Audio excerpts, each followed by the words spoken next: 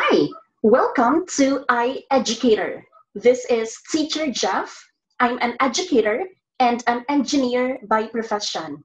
And today we will discuss Chapter 3. And Chapter 3 is all about anthropometry, workstation, and facility design. Now, there are 9 key areas that I'm going to be highlighting right now. First, that would be the introduction. Second, designing for population of users. Third, the sources of human variability. Fourth, anthropometry and its uses. Fifth, principles of applied anthropometry. Sixth, the applications of anthropometry in design. Seventh, design for everyone. Eighth, anthropometry and personal space. And finally, effectiveness and cost effectiveness. Today, we will discuss first the introductory part of our lesson for today. So what is meant by anthropometry then? If we say anthropometry, it comes from the Greek words anthropos, which means human, and metron, which means measure.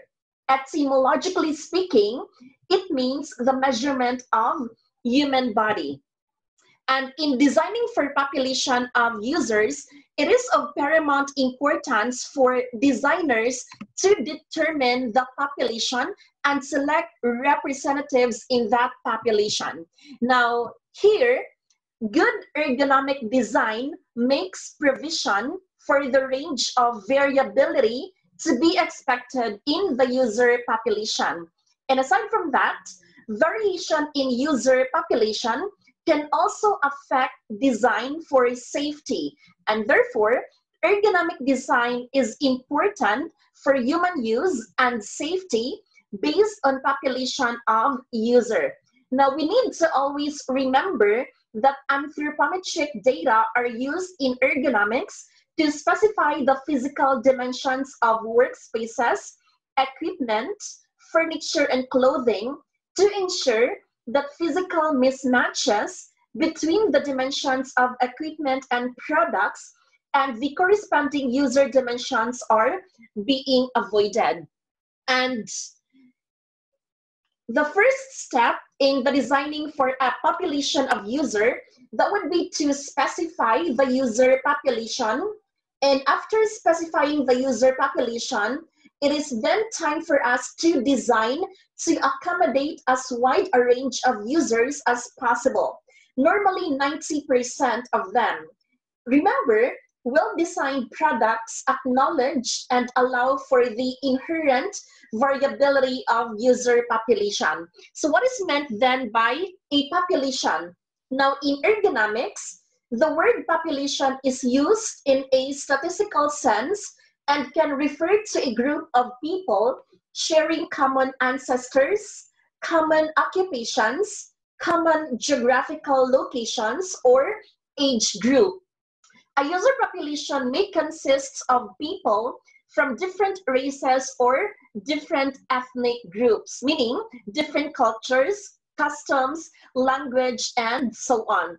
And so for this matter, the step 1 in designing for a population of users means that for design purposes, the criteria for deciding what constitutes a population are functional and are related directly to the problem at hand. For example, if we want to design a cab for bus drivers in the United States, we require data on the anthropometry of American bus drivers, right? Another example, if we want to design workspaces in private hospitals in the Philippines, then we need data about the Filipino nurses who usually work in them, okay? So the sources of human variability, there are actually 4 types of adaptation under sources of human variability. And these are genetic, plasticity, acclimatization, and behavioral adaptation. Now, biological anthropologists distinguish 4 types of human adaptation. Over many lifetimes, genetic changes may occur as a result of natural selection. Over the course of a lifetime, organisms exhibit plasticity, or literally the capability of being molded. Plasticity is an intermediate form of adaptation that takes place over the course of a lifetime. And according to Roberts' 1995, he cited evidence that the heads of people who were habitually placed in a supine position in the first years of life grew to be broader than the heads of those who were more often placed on their sides. Over the short term, acclimatization can be exhibited by organisms, and take note, only the last two of these forms of adaptation are reversible. Now, there are also factors influencing the change in body size of our population. First, this is due to improved living conditions. And second, we have industrialization. Now, as you can notice, many studies indicate that better living conditions are associated with larger body size. Smallness does not appear to be intrinsic to many groups of people, but it is related to development in a biologically stressful environment. Thus, smallness in a population may be a plastic response to deprivation. Now, as you can see, the first factor influencing the change in body size of population is improved living conditions. There is a great deal to suggest that improved living conditions are accompanied by an increase in body size. Many countries have witnessed an increase in the size of their inhabitants over the last 150 years, since the establishment of industrialized societies. Part of this is undoubtedly due to better diets and living conditions. Living conditions refer to better sanitation, childhood immunization, refrigerated transportation, making available a year-round supply of fresh food, and supplementation of dairy products and cereals with vitamin D. Now, according to the U.S. Center for Disease Control and Prevention, the mean stature for U.S. males and females has not changed since the 1960s. So data from that era are still usable for ergonomics purposes. As you can see, the male stature is 175.25 centimeters, while the female stature is 162.65 centimeters. And the second factor influencing the change in body size of population is what we call industrialization. As countries industrialized over the last few hundred years, previously isolated rural communities were scattered owing to improvement in transportation and to urbanization. This resulted in an outbreeding, or what we call heterosis, which is thought to be result in a genetically healthier population with hybrid vigor. And the next key area that I'm going to be discussing today, that would be anthropometry and its uses in ergonomics. Now, as a rule of thumb, if we take the smallest or shortest female and the tallest male in the population, the male will be 30 to 40% taller, 100% heavier, and 500% stronger. This is according to Grave and Pheasant 1982. And clearly, the natural variation of human populations has implications for the way almost all products and devices are designed. Some obvious examples are clothes, furniture, and automobiles. Now, the approach of ergonomics is to consider product dimensions in human terms in view of the constraints placed on their design by body size variability. For example, a seat should be no higher than the popliteal height of a short user and no deeper than the distance from the buttocks to the knees. And anthropometric information describes the dimensions of the human body, usually through the use of body landmarks, to which heights, breadths, depths, distances, circumference, and curvatures are being measured. Body size and proportion vary greatly between different population and racial groups. This is a fact which designers must never lose sight of when designing for international market. For example, a US manufacturer hopes to export products to Mexico and Vietnam. And because of that, they would need to consider in what ways product dimensions optimized for a large US user group would suit Mexican and Vietnamese users. If you may know, Vietnam belongs to one of the smallest populations in the world. Ashby 1979 illustrated the importance of anthropometric considerations in design as follows.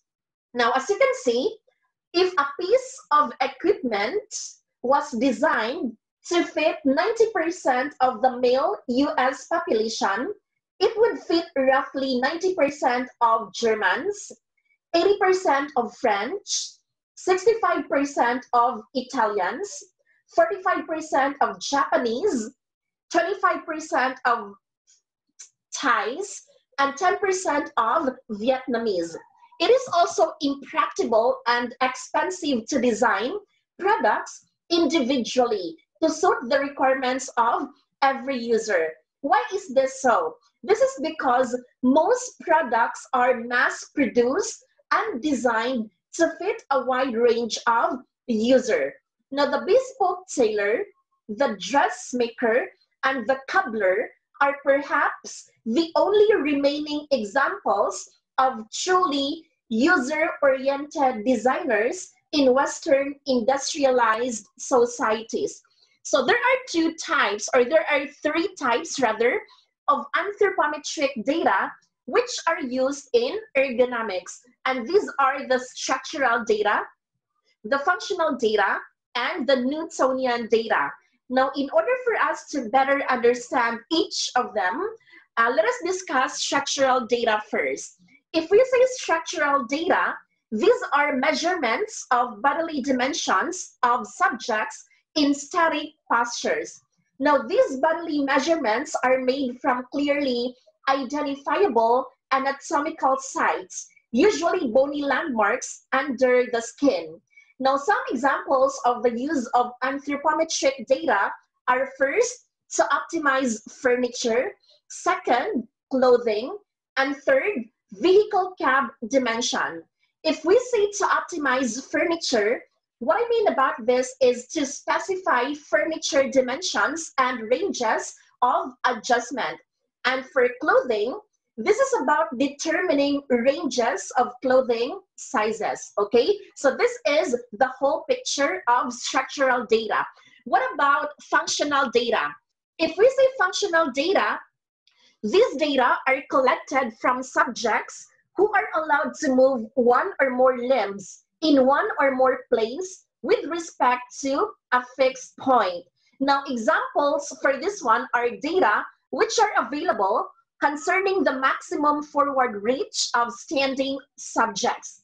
In here, the area swept out by the movement of the hand can be used to describe workspace envelopes. And take note that workspace envelopes refer to zones of easy reach or maximum reach around an operator. Now, existing functional anthropometric data are useful for designing workspaces and positioning objects within them, particularly in the design of aircraft cockpits, crane cabs, and vehicle interiors and complex control panels in the process of industries. So this is all about the functional data. And finally, if we say Newtonian anthropometric data, these are used in mechanical analysis of the loads on the human body. Here, the body is being regarded as an assemblage of linked segments of known length and mass, sometimes expressed as a percentage of stature and body weight. Ranges of the appropriate angles to be subtended by adjacent lengths are also given to enable suitable ranges of working postures to be defined. Now, this enables designers to specify these regions of the workspace in which displays and controls may be most optimally positioned. And the next key area that I'm going to be discussing today, that would be the principles of applied anthropometry in ergonomics. Now, anthropometric variables in the healthy population usually follow a normal distribution. Now, as you can see on the presentation, this is the normal distribution. 90% of the measurements made on different people will fall in a range whose width is negative 1.64 standard deviations above and below the average. Now, for design purposes, there are two key parameters of normal distribution. First, we have the mean, and second, we have the standard deviation. If we say mean, this is the sum of all the individual measurements divided by the number of measurements. And remember, in your statistics subject, mean is one of the measures of central tendency. On the other hand, if we see standard deviation, it is calculated using the difference between each individual measurement and the mean. If the mean is a measure of central tendency, then your standard deviation is a measure of the degree of dispersion in the normal distribution. And therefore, the value of the mean determines the position of our normal distribution along our x-axis or the horizontal axis. On the other hand, the value of the standard deviation determines the shape of the normal distribution. So what if the value of standard deviation is small and large? What does it mean? Well, a small value of the standard deviation indicates that most of the measurements are close to the mean value, and therefore, the distribution has a high peak that fails off rapidly at both sides. On the other hand, a large value of the standard deviation means that the measurements are scattered more distantly from the mean, and therefore, the distribution has a flatter shape. Now, in order to estimate the parameter of stature in a population, it is necessary to measure a large sample of people who are representative of that population. Now, as you can see on the presentation, the formula presented can then be used to calculate the estimates of the mean and your standard deviation. Estimates of the population parameters obtained from calculations on data from samples are known as sample statistics. So how do we estimate our range then? Now, in estimating our range, the standard deviation contains information about the spread of scores in a sample.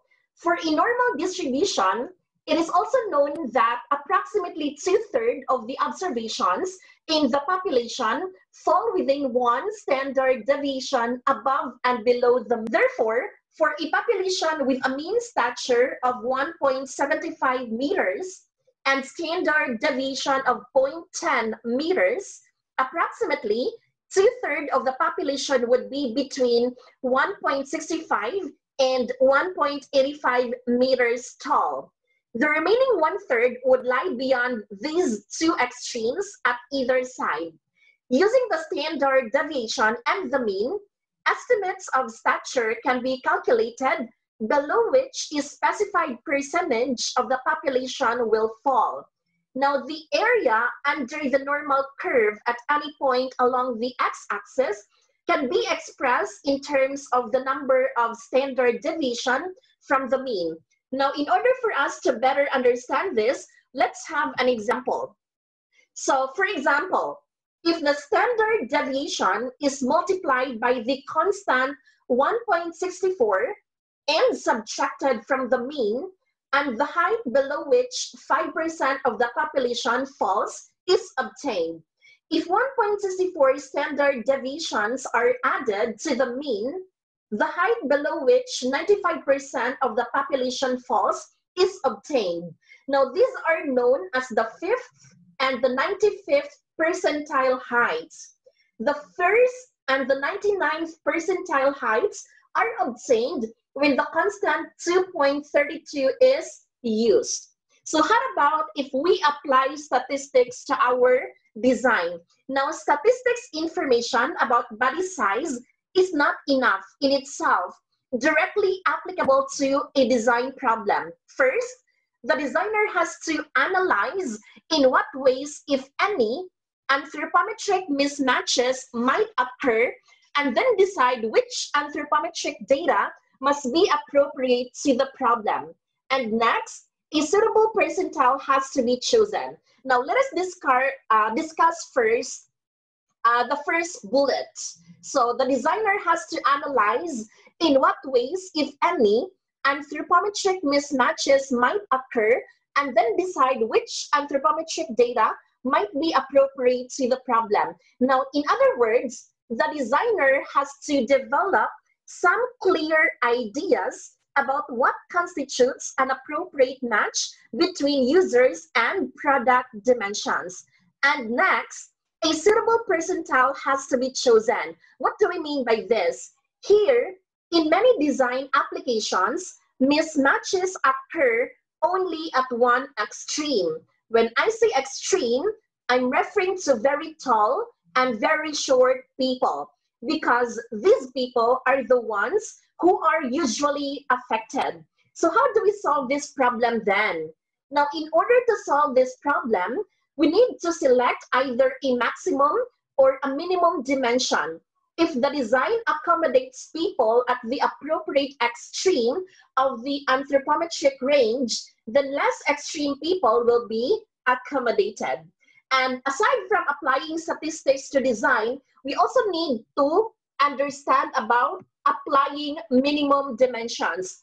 Now, if we say minimum dimensions, here, a high percentage value of an appropriate anthropometric dimension is being chosen. For example, when designing a doorway, sufficient headroom for very tall people has to be provided, and 95th and 99th percentile male stature could be used to specify a minimum height. Second, seat breadth is also determined using a minimum dimension.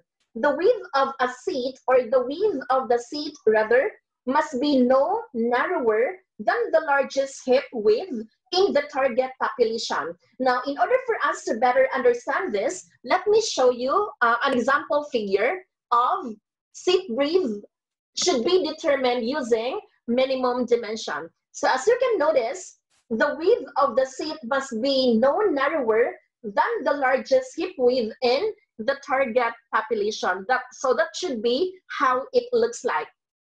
And third, minimum dimensions are used to specify the placement of controls on machines, door handles, etc. Now, for example, controls must be high off the ground that tall operators can reach them without stooping. Now, in the case of the door handles, the maximum vertical reach of a small child might also be considered to prevent young children opening doors when unsupervised.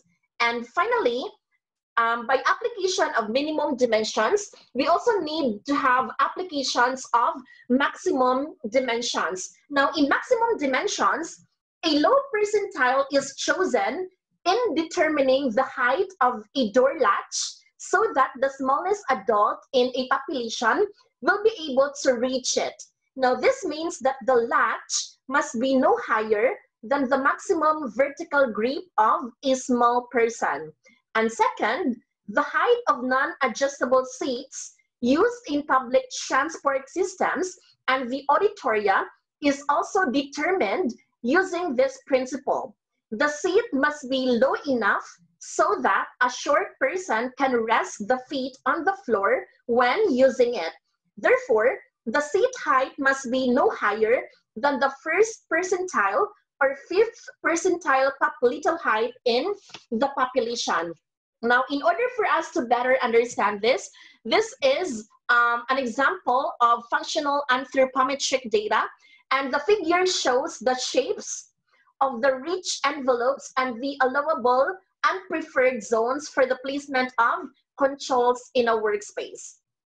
And next key area that I'm going to be highlighting right now, that would be the applications of anthropometry in design. So in here, we're going to be making sure that we will be able to acknowledge the different or the common anthropometric variables and how they are being used in ergonomics. So examples of some common anthropometric variables and how they are used in ergonomics, we have 16.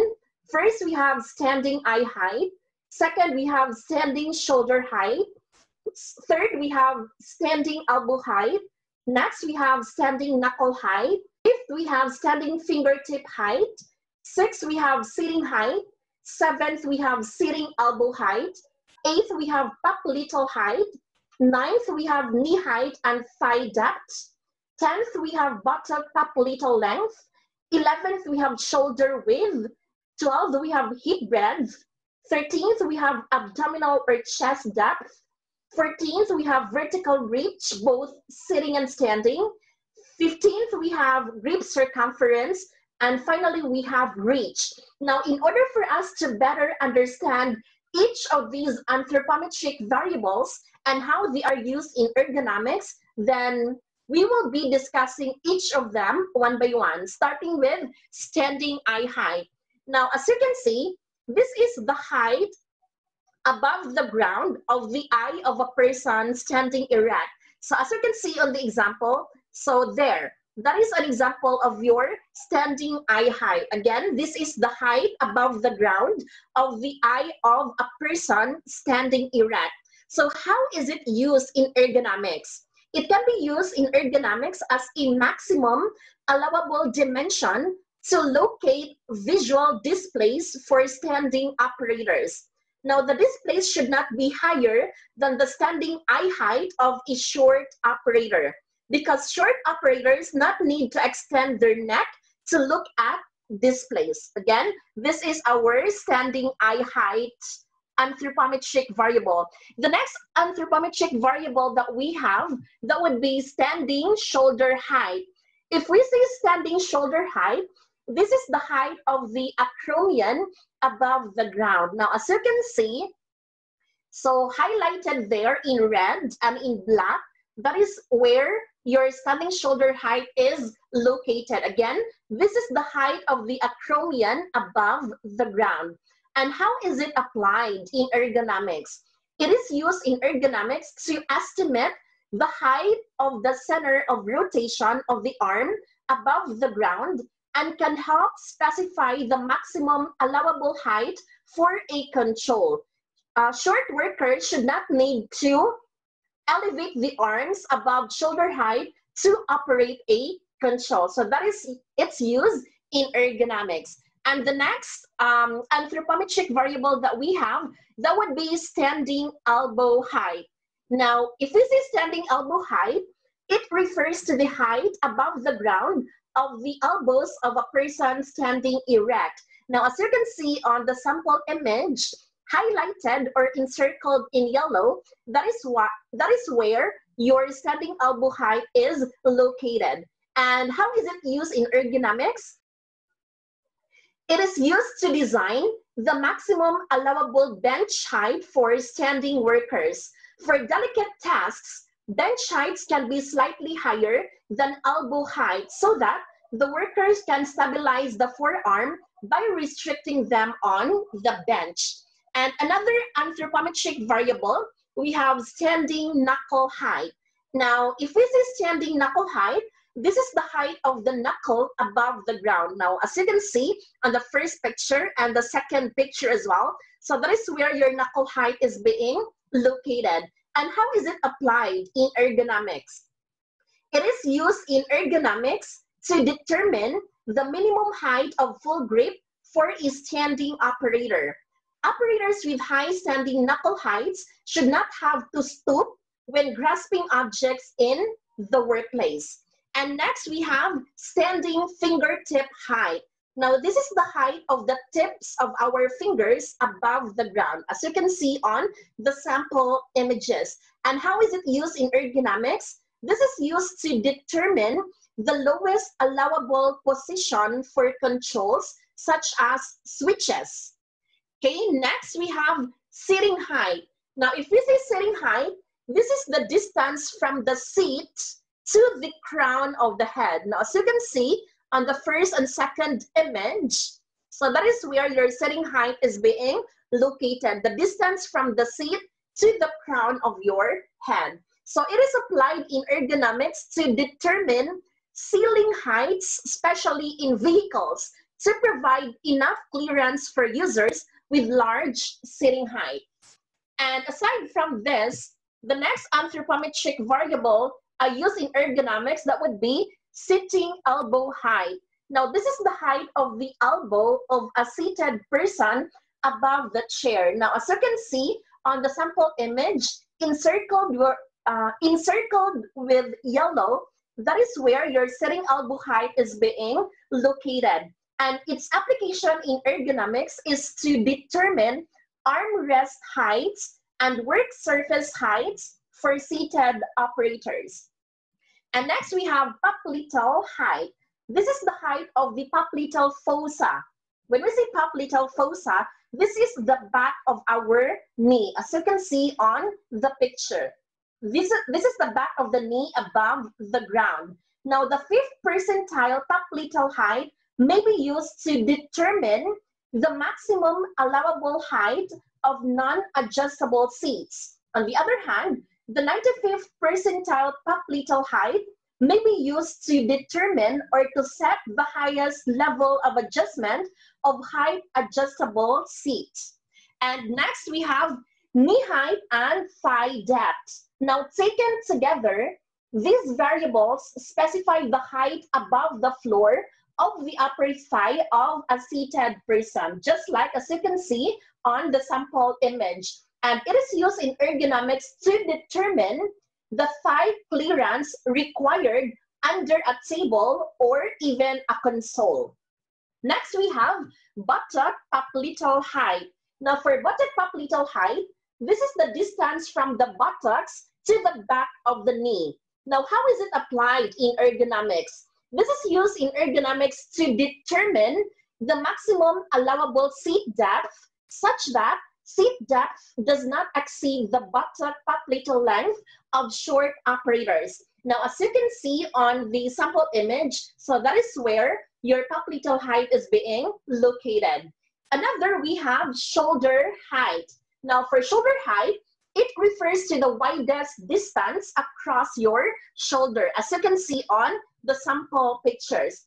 Its application in ergonomics is to determine the minimum width of narrow doorways, corridors, etc., to provide clearance for those with wide shoulders. And another, we have hip breadth. And if we say hip breadth, this is the widest distance across the hips, as you can see on the sample image. And in ergonomics, this is used to determine the space requirements necessary for clearance and, for example, the minimum width of seats to allow clearance for those with wide hips. And next, we have abdominal or chest depth. Now, it refers to the widest distance from a wall behind the person to the chest or abdomen in front, just like as you can see on the sample image. And it is used to determine the minimum clearance required in a confined space. Next, we have vertical reach, both sitting and standing. For vertical reach, it refers to the highest vertical reach, meaning it is applied in ergonomics by determining maximum allowable height for overhead controls, door latches, etc., such that they are reachable by the shortest user. And next we have grip circumference. As you can see on the sample images, this refers to the internal circumference of the grip from the root of the fingers across the tip and to the palm when grasping an object. And it is used to specify the maximum circumference of tool handles and other objects to be held in the palm of our hands.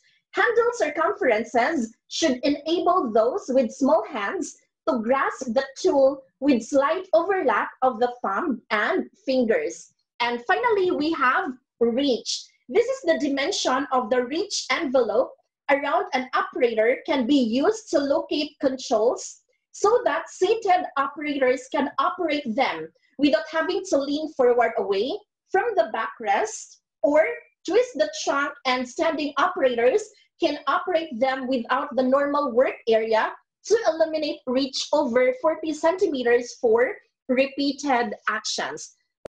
All right, so these are some of the many anthropometric variables and its uses in ergonomics. And the next key area that I'm gonna be discussing right now, that would be the design for everyone. Now we know for a fact that matching product and user dimensions is of paramount importance for reasons of safety, health, and usability. And because of this, the problem of designing to suit a range of users can be approached in several different ways. So it can be approached either to make different sizes, to design adjustable products, and to fit for use surveys. Now, in order for us to better understand each of these approaches, then let us discuss first the first approach, which is making different sizes. Now, this is one approach to problem of designing to suit a range of user. Now, in making different sizes, here, in clothing and school furniture design, a common solution is to design the same product in several different sizes. Now, why is that? It is because of the fact that anthropometric data can be used to determine a minimum number of different sizes that will accommodate all users. We know for a fact as well that mass production and long production runs often bring economies of scale in product design through reduced retooling and stoppages. This usually has economic benefits and demonstrates why it is important to determine the minimum number of sizes in a product range that will accommodate most of the users in the population in question. And second, clothing design is the best example of fitting the product to the user. There are actually standards such as ISO 3636 for the designation of clothing sizes. And because of this standard, it is left to the manufacturer to decide what sizes to make, and this is often done through trial and error, or also known as knowing the market, rather than by carrying out an anthropometric survey. Now, the dimensions that are usually used to designate the size of a piece of clothing, that would be head girth, neck girth, chest girth, bust girth, under bust girth, waist girth, hip girth, stature, and outside and inside leg length. The second approach to problem of designing to suit a range of user, that would be designing adjustable products. Now, first, an alternative is to manufacture products whose critical dimensions can be adjusted by the users themselves. Now, in order to do this, the first step that we need to do is to determine what the critical dimensions for use are. Second, to design the mechanism of adjustability with the emphasis on ease of operation. And finally, some instructions or a training program may be needed to explain to users the importance of adjusting the product and how to adjust it correctly. Now, for example, in seated work, the height of the seat and desk are critical dimensions for seated comfort. Again, The height of the seat and desk are critical dimensions for seated comfort.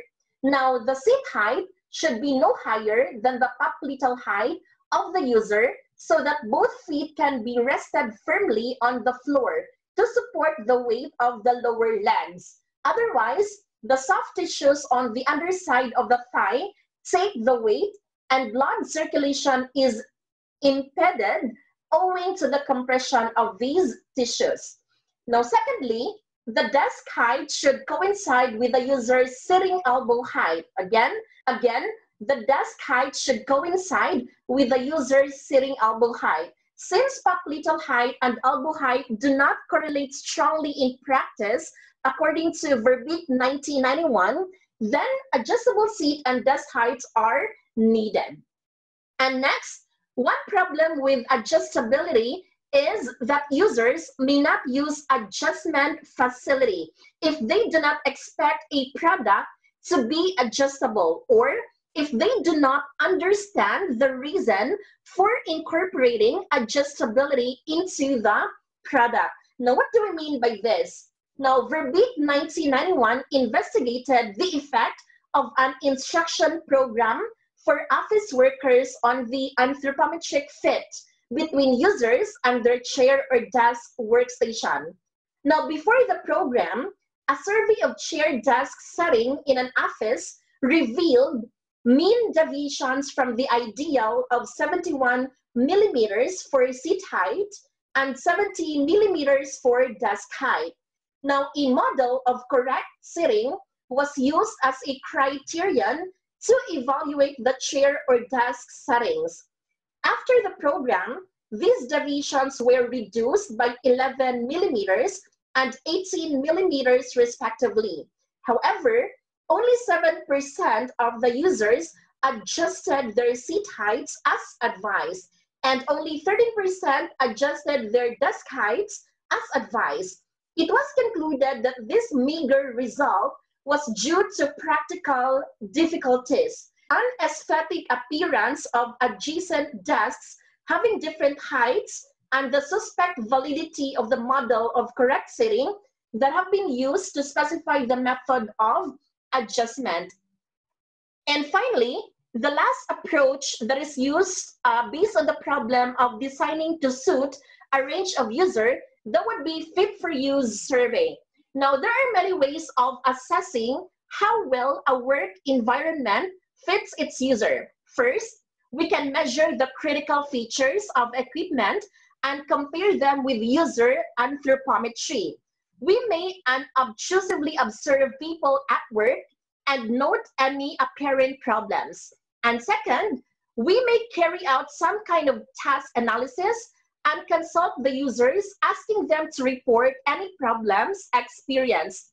Now, a minimal set of items for a questionnaire designed to assess fit is given on the following tabulation. So this tabulation is your questionnaire items for a basic survey of anthropometric fit.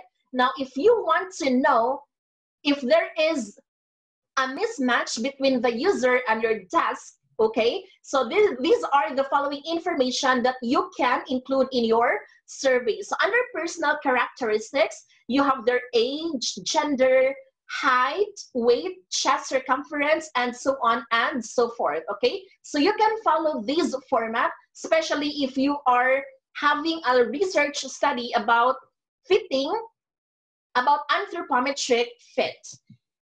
And the next key area that I'm gonna be discussing today, that would be anthropometry and personal space. What I mean by personal space? If we say personal space, it can be defined as the area immediately around the body. Now, Argyle 1975 describes personal space in the context of territorial behavior. Now, as you can notice, many animals regard a certain area of space as their exclusive preserve, and the area immediately around an individual's body is usually regarded as two important issues in psychoanthropometry are the volume of space, which is regarded as personal territory, and secondly is the consequences of an invasion of this space by others. And second, large individuals and cultural differences exist. Now, what do we mean by this? Ardell reports the results of studies that indicate that Arabs stand closer together than Europeans and North Americans, with Latin Americans and Asian intermediate. And finally, invasion of personal space and crowded conditions appear to be stressful. This is according to Dabbs, 1971. Now, in an experiment that is now infamous, Middlemist et al. 1976 tested the hypothesis that personal space invasion increases arousal. On their study, they actually measured the time to onset and duration of micturition. Micturition meaning urination of 60 men using a public lavatory, each under one of the three conditions. We have the subject alone, which refers to our control condition. Second, subject standing next to a confederate, which refers to our adjacent invasion. And lastly, we have subject one urinal removed from the confederate, which refers to our moderate invasion. Now, the confederate was an accomplice of the experimenters and arrived after the subject had unwittingly taken his place. Now, as a result, onset time of micturition increased from 4.9 seconds in the control condition to 6.2 seconds in the moderate space invasion, and 8.4 seconds for adjacent invasion. Micturition duration dropped from 24.8 seconds in the control condition to 23.4 and 17.4 seconds in the space invasion conditions, respectively. Now, in the context of public lavatory use, the minimum required personal space would appear to be about the distance of one urinal, okay? And finally, the last key area that I'm gonna be discussing today, that would be effectiveness and cost effectiveness. Now, as you can see, there are four important areas that we will be giving emphasis in terms of effectiveness and cost effectiveness. First, we have the benefits of protective clothing that fits. Second, industrial workplace layout. Third, adjustability and adjustment of office furniture. And finally, effectiveness of office ergonomics intervention. Now, first, we have benefits of protective clothing that fits.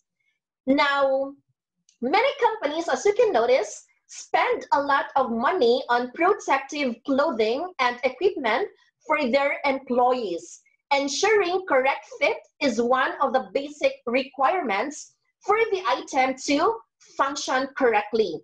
Now, if we say protective clothing, we mean protective personal equipment, or PPE. Now, based on the definition, Workstation 1994 carried out an investigation of leg protectors used by forestry workers in South Africa, a group of considerable ethnic diversity. Now, the existing leg protectors were imported from Brazil and had not succeeded any preventing injury because 5 injuries were occurring per day among the 300 workers.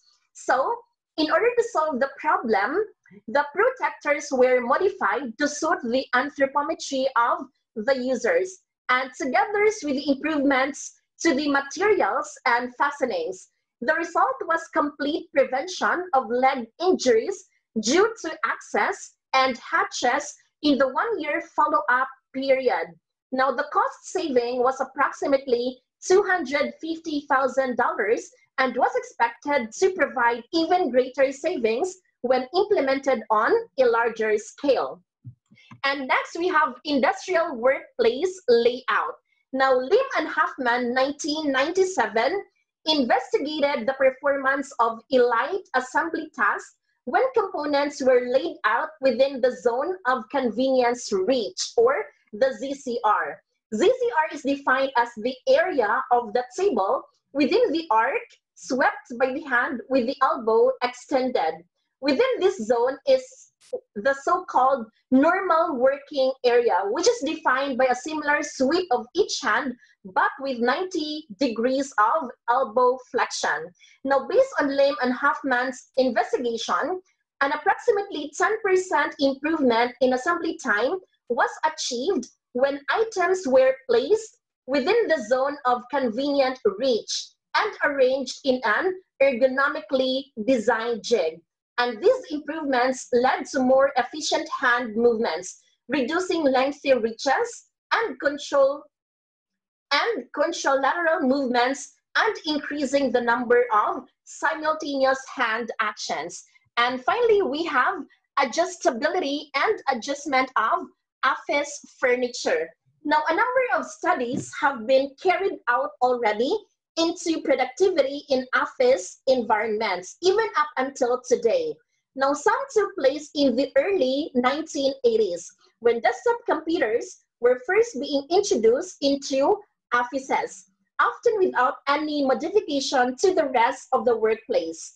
And according to adjustability and adjustment of office furniture, as you can notice, modern office work is heavily computerized and requires the adaptation of static postures for long periods as people have less reasons to leave their desks, just as you can see on the sample pictures presented.